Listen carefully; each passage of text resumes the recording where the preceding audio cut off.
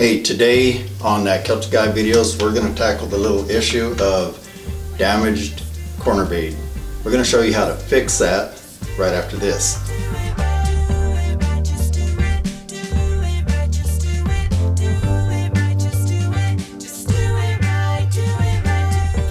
Hey, welcome back to Kilted Guy videos here on YouTube and at kiltedguy.com. First of all, I want to welcome all of you. Thank you for joining me here in my community of Kilted Guy do-it-yourselfers. My goal here on this channel is to empower you, to teach you how to do these things yourself, because I know you can do it, but you need the right instruction. And if you get instruction that's not so great, you're going to end up with a not so great job. I've been doing this over 30 years. 15 years of that has been nothing but patching and repairing. So things like this, I've fixed thousands of them.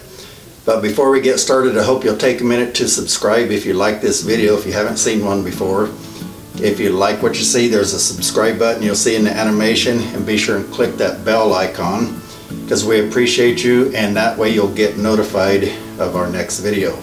Also look in the links, the description down below. We're going to put a lot of links down there for you, like tools we use in the video, links to our Amazon store and our website, and so on. We also give away free guides on our website. I blog, give you different articles, tips and tricks. So a lot of good information down there, so check that out.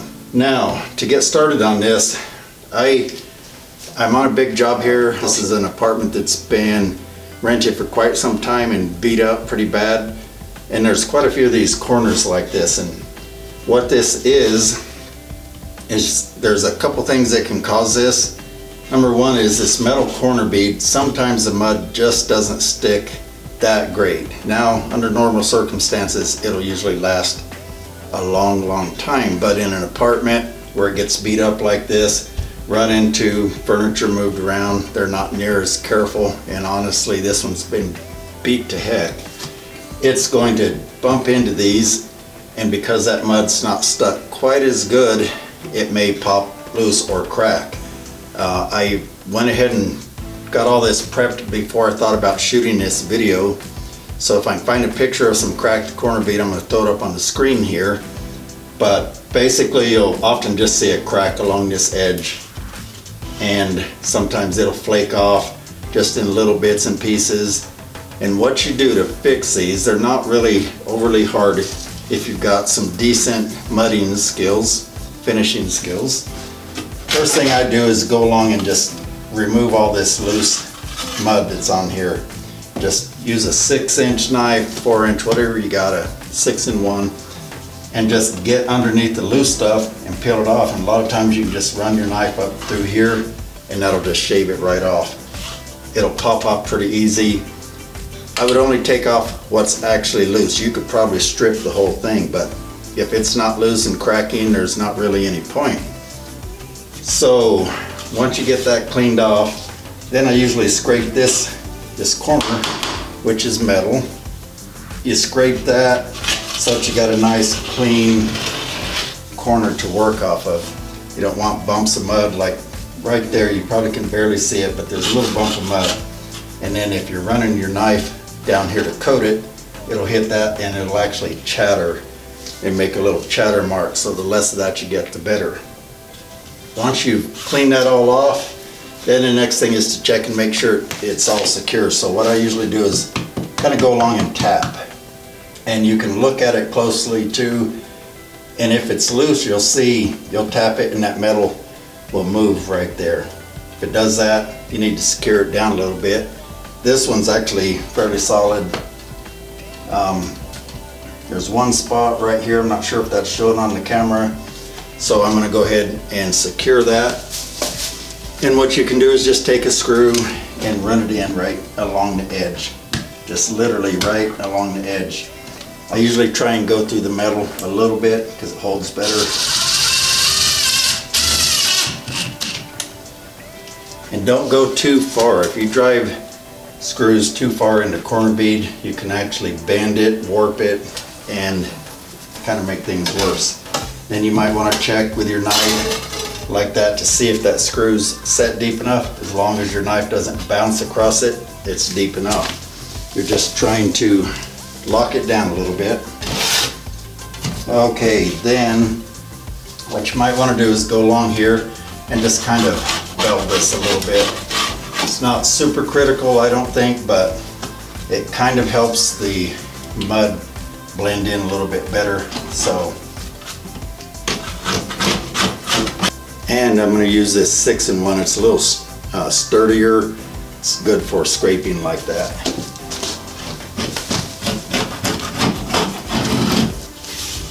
Okay, once you've cleaned up all the corner like that, you cleaned off that edge, now the next step is I like to go ahead and tape this, and you probably can use mesh tape, but the main thing about mesh tape here is that it's a little thicker than what I'm going to show you. So what I'm going to recommend you use here is this product, this one right here. This is actually called Fibafuse, F-I-B-A-F-U-S-E.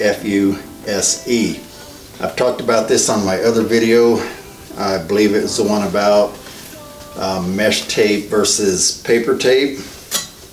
And it's a good product, but I think it has its applications where it shines better and others where it doesn't do so good. It's basically a woven fiberglass. You can probably see through it.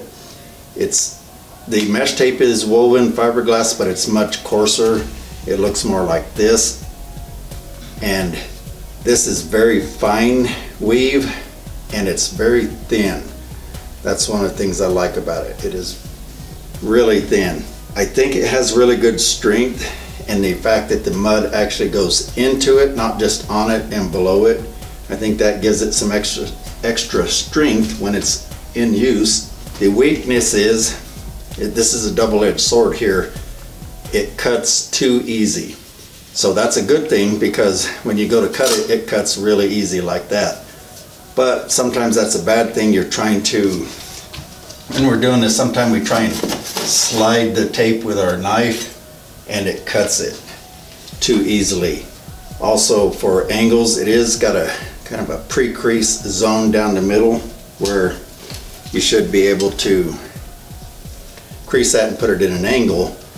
But the only way I'd do that is with a double-sided corner taping tool, because the way I normally do it, I break this out, and when you run this down the middle in the angle, it tends to cut it.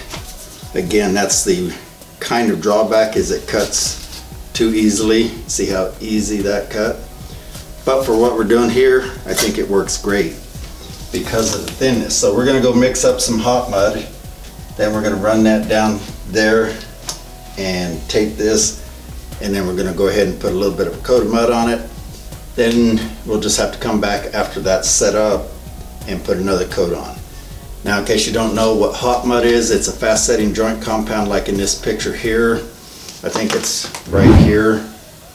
And I'm going to use, today I'll be using 45-minute hot mud. It comes in 5, 20, 45, 90, so on. Okay, let's go mix that up and we'll go ahead and coat this. Okay, I got my 45-minute hot mud mixed up here, so let's go ahead and get this tape on here.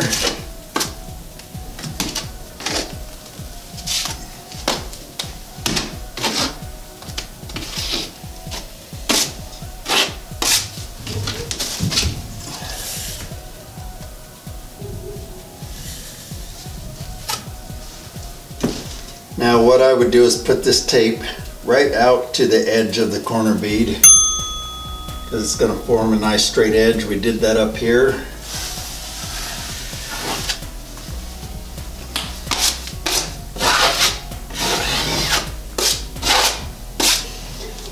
And then just apply fairly firm pressure.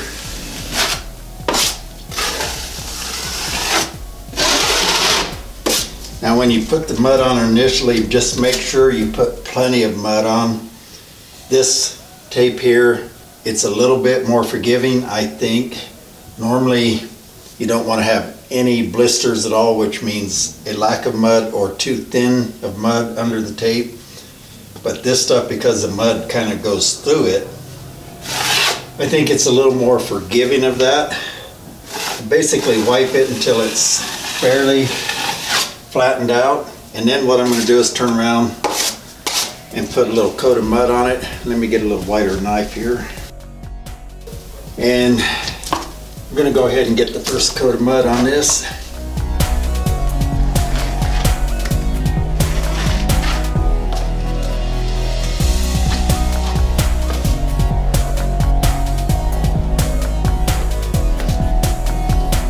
See, there's something right there. See how it's making that chatter mark? And I missed it right there. It appears to be a nail sticking out. Yep, one little bitty nail. That's what a bump on the wall, a little bump sticking out will do that too.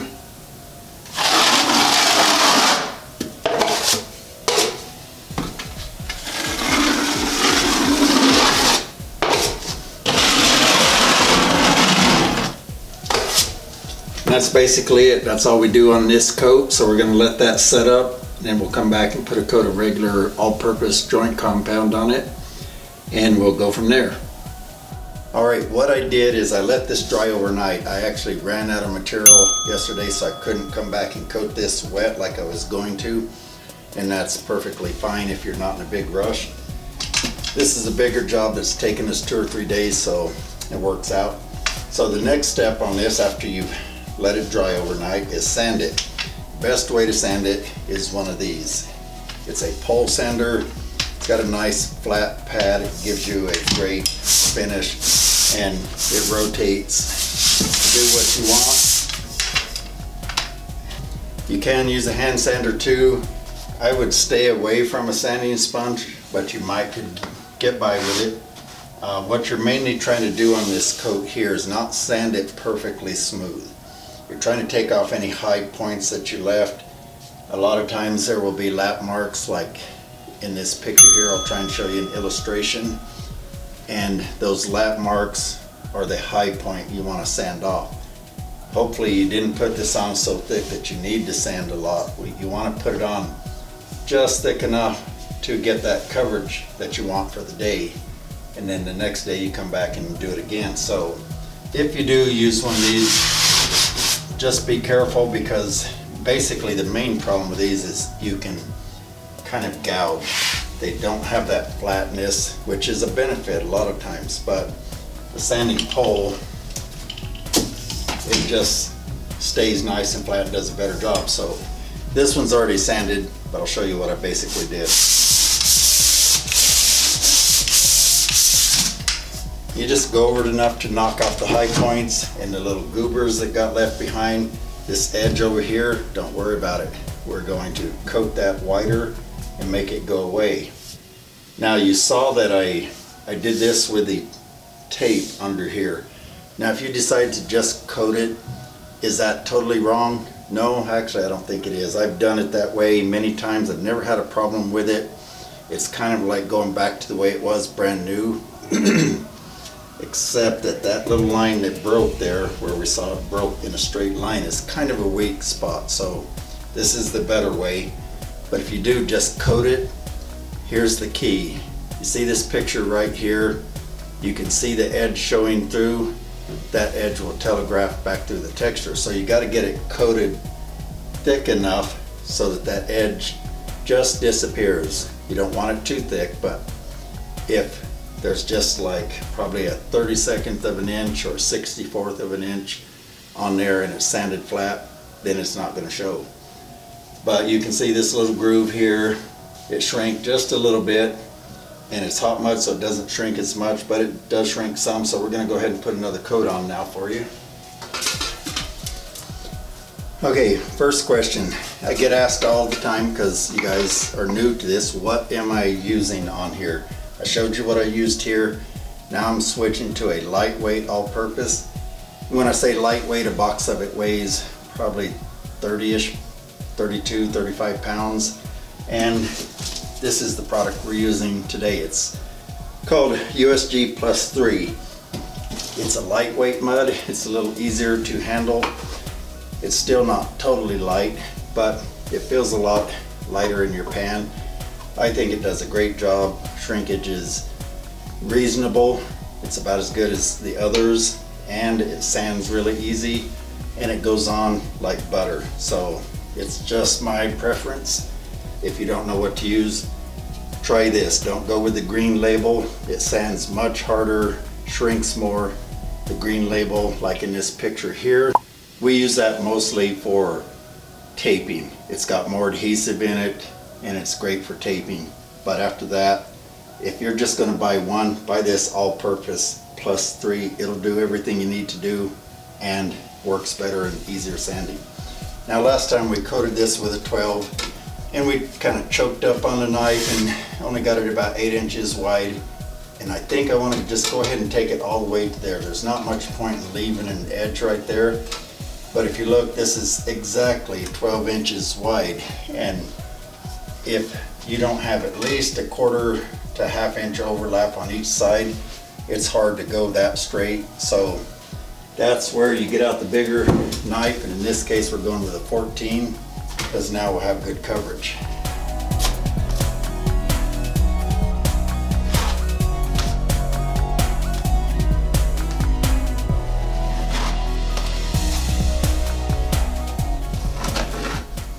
Now a chunk chipped off here this morning, so we'll just fill that in.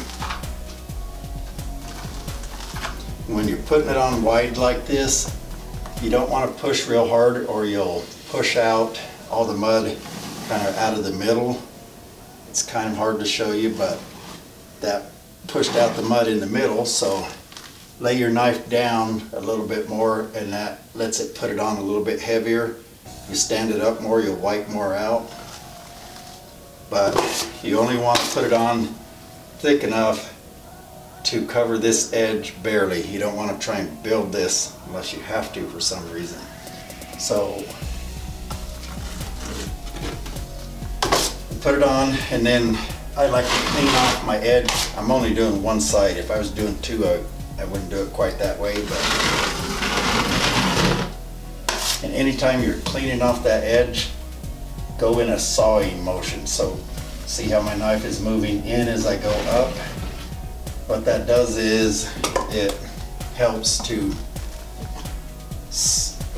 get my fingers out of it. It helps to more or less slice that off. If you just wipe, a lot of times you'll just push it right back over to the other side. So if you do this kind of slicing, you'll clean it off better without pushing it right back into the mud you're working on. So we got that rough on there. Now we're going to get some bubbles in this one. That's partly because it's painted underneath. We'll just fix those on the final touch-up step.